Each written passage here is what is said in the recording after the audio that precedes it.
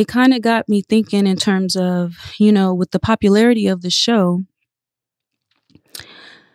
there's other kind of issues that we don't really discuss in terms of like the impact that the crack cocaine epidemic has had on South Central. In addition, those who have been affected, such as some of the youth who, well, they're pretty much grown now. Actually, we're not pretty much grown. We're definitely grown.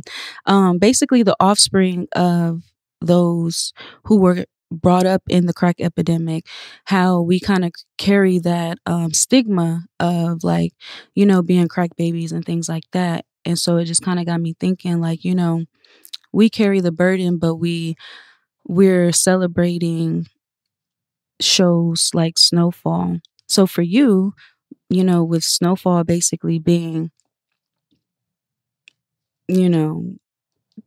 your life story basically, do you feel like images like drug kingpins, do these images hurt or like help Black communities? It's according to the way the story's told. Right. I believe the way Hollywood portrays Black drug dealers, it hurts. Okay.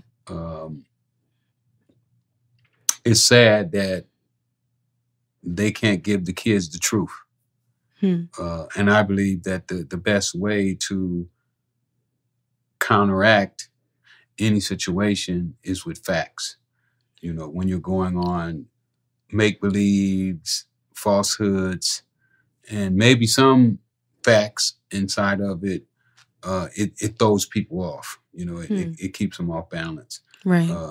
And I think that that's one of the biggest problems that we've been having with our youth now is that we've been lying to them.